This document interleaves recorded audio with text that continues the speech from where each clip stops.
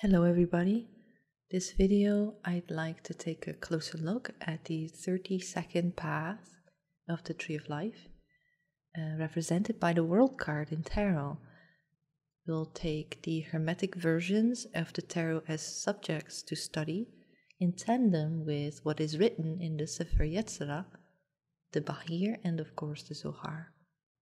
In another video, The Fruit of Consent, I've touched on the 4 worlds briefly, explaining their attributes and their respective role in the continuum of creation. The world card is the culmination of said worlds, and so it is aptly called the world. Within the Zoharic tradition, the world, or olam, is also likened to the word hidden. It hints after hidden worlds behind the world. The essence of Tav, or the final hay, is the very essence of a force called Shekhinah, the bride of God. In Crowley's instance, this would be represented by Babylon instead.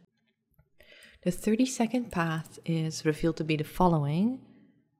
It's called Worshipped Consciousness, and it is called this because it is prepared so as to destroy all who engage in the worship of these 7 planets. This is taken from the Sefer Yetzirah and translated by Aryeh Kaplan. It is rather severe, and it has very little explanation, and there are no footnotes for me to work with. But the Bahir, which is a great way to cross-reference anything. If you can't understand what is happening in Sefer Yetzirah, the Bahir will usually highlight or illuminate what is going on. And so within the Bahir, also translated by Aryeh, reveals that there are 2 modes to Yesod, the foundation of the world. One is of celibacy, which is Yesod and Malchut are not connected. As you can see here, there's the connection here through the world card Tav. And Yesod seeks to connect with Malchut. The masculine seeks to connect with the feminine here. And here it said that the feminine is judgment. This mode is called the tzaddik. So when there's no connection between the 2, the 9 or Yesod is considered the tzaddik or the righteous. And then there's one of intercourse. Yesod and Malchut do form a union. The feminine connects with Ze'ir Anpin. The Ze'ir Anpin are the 6 Sferot that surround Tiferet before they are channeled into Malchut. This mode is called Chai. And because of this, we can then determine that there is a connection with the Chariot card in more than one way. Because of the word Chai, and the Chariot is associated with Chet. However, the Chariot also has a connection to Bina. It is born from Bina, and Malchut and Bina, mother and daughter as they would say, or the higher Shekhinah and the lower Shekhinah are always connected. We can see that through the relationship that the Queen has with the page in Tarot. So another thing that might be of interest to add, but I don't want to make it too complicated, I guess, but it is interesting to note, is that as I was talking about the hidden worlds, the implication of hidden worlds behind the world, right? And the culmination of all 4 worlds is seen within the world card itself, is that the letter Chet, which corresponds to Chai, to life, or Chaya, it corresponds to what is beyond the essence of creation. And this is because it's the 8th letter. The number 8 in Kabbalah represents basically the metaphysical.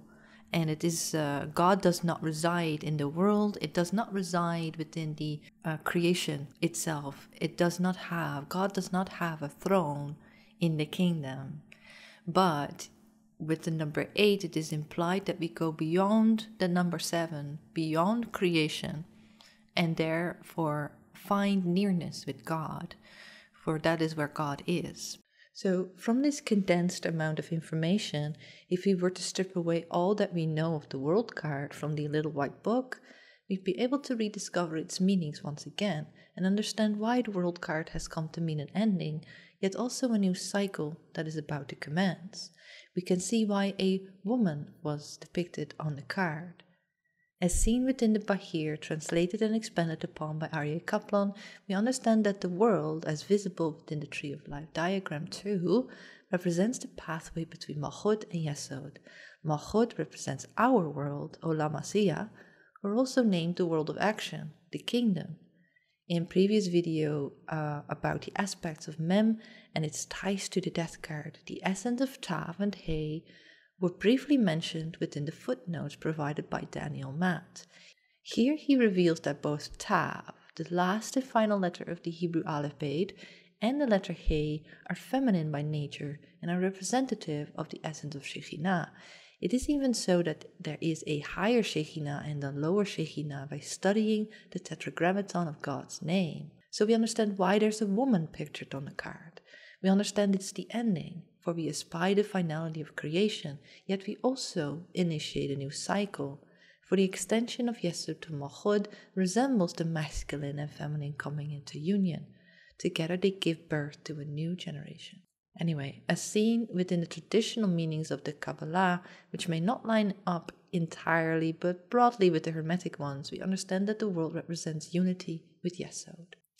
In really close vicinity of the information that I am referencing to, I found something else rather interesting that I want to touch upon briefly.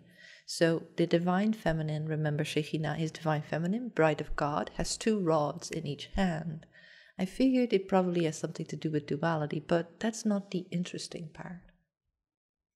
Within the Hermetic Tree of Life, on one hand we see judgment assigned Shin, running from Hod to Malchut, and on the other hand we can find the moon assigned Kuf. Within the Bahir, parts 73 and 74, with annotations from Aryeh Kaplan himself, it is revealed that when Malchut and Yesod do not form a union, the feminine is judgment, and along with that it is mentioned that Zeir Anpin, the aspect of Yetzirah, associated with the number 6 or the masculine force, represents day, and the moon represents the feminine. Together the judgment and the moon cards touch on the Sferot called the Shekhanim, forming the aspect of prophecy, a story as mentioned in the Bahir that alludes to the 2 working in harmonious setting to one another. Important for the respective health of Yesod is the story about the revelation on the Mount Sinai. So we see the total picture here at the lower rungs of the Tree of Life of the feminine aspect of God, corresponding to Tav and to the final He. So these elements were intentionally placed along the Tree of Life. We can also look at the Chariot, understanding that prophecy is a part of the world. As she unites with Yesod and therefore unites the Shekhanim, she becomes Chai or alive. There's something to be said about Eve or Chava perhaps, and also about Chaya, the highest octave of a soul that is divinely expressed. And so we see a cross reference with the Chayot, which is plural of Chaya, which means living creatures as seen by Ezekiel. So this really makes a lot of sense because of the wordplay and the implications of the card's placement. And it's quite amazing because Kabbalah never really disappoints in that sense.